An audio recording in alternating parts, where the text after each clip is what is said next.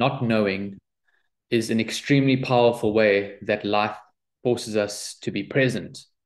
What I mean by this is if you did know what you want to do next in your life, then you would just stay in constant motion, going from one thing to the next thing to the next thing. And this is what we see society doing all day, every day.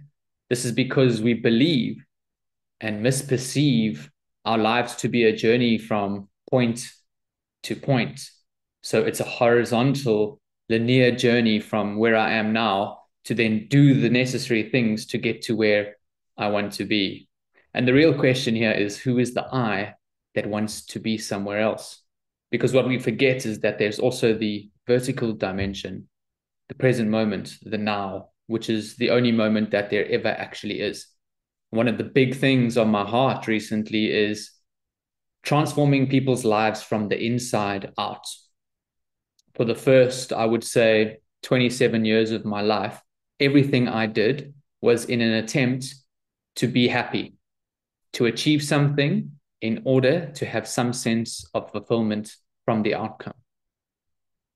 And you may be looking at your life right now thinking, what am I meant to do next? What is the next step to take? It's really powerful not to know, because in the not knowing, you are having to be present. And this is where the real clarity arises. So how do we transform our lives from the inside out? Well, if you're listening to this, then you're looking at somebody who has absolutely no interest in pointing you outside of yourself to just go and continue achieving the next thing. Now, some people may hear that and think, but life is all about how much I can do and how much I can achieve. And a life well lived is filled with all of the accomplishments I can create before I die. I'm not saying don't have goals, and I'm not saying don't do things, don't achieve things in your life. But what I am saying is be very careful about where they come from. Because if anything that you want to achieve, a relationship, a career goal, a monetary value, some sort of success in terms of who you need to become in your identity, you will never find the happiness. Because what you're saying is, I lack happiness right now, which means I'm incomplete. And when I get that thing, then I'll be happy. And most of the world is living that way, chasing and pursuing something in order to be happy. And in every step of that pursuit, they are overlooking the fundamental truth of who they actually are. You are happiness. Let's be straight about it. And that's why changing your life is a journey that begins from the inside out. Go within yourself to discover who you really are, to discover the essence of your true nature, happiness and peace. And when you start to really understand that and it actually becomes experiential, you feel it, then your only requirement would be to then share that the way you want to share it in the world. So have the goals that you want to have, but every goal will then be an expression of your true nature. Meaning, I am happy and I know myself to be the happiness that I ultimately am wanting. And now I can go and share that happiness with the people around me, with the people in business, with the world, versus I'm not happy and I need something from the world outside of me in order to be happy. It's so straightforward, yet we continue to overlook it. Every single day you wake up, and if you have to be really honest with yourself, there's some sense of lack within that says, when I have something else in the future, then I'll be happy. And then every step of your life is just around trying to be happy, because that's what we want as human beings. Nobody wants to be unhappy.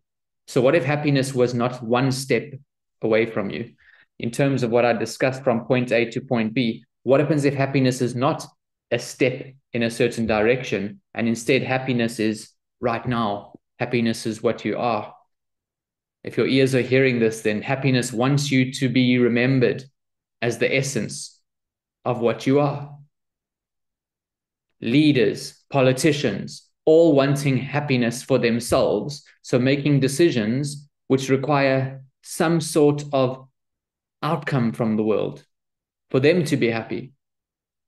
People in business, competition, greed, pride, wanting to one up others so that I can be happy. You are happiness. You just don't know it. partners in loving relationships, judging, harming, abusing, wanting their partners to do something for them so that they can be happy and feel good about themselves. You're missing the entire point. And don't look at your past and judge anything from what you're hearing me say. Because if you're judging any part of your past, thinking, I did all these things that didn't lead me to happiness, it did. This is the sign you've been looking for. This video is your call to remember the happiness that you are. You're completely missing the point if you judge your past. It was what is required in order to get you to where you are right now. A flower does not judge itself for being a seed. And a seed is not trying to be a flower in full bloom one day when it gets to where it thinks it needs to get to. It just is every single moment of the way, right now.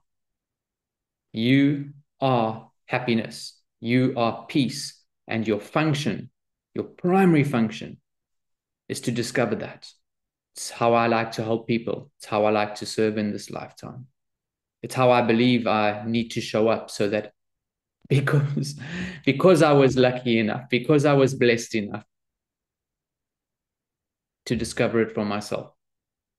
But first, I had to face a whole bunch of shit, all sorts of suffering. And I'm not saying I don't face suffering still. I still meet suffering.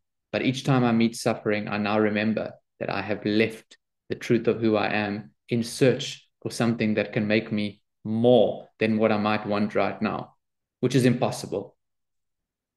So have acceptance for your entire journey, no matter what it held, how horrific it was, what you might have done, what others might have done to you. And hopefully this video is a realization where you can say to yourself, I'm ready. I'm ready to discover the truth of who I really am.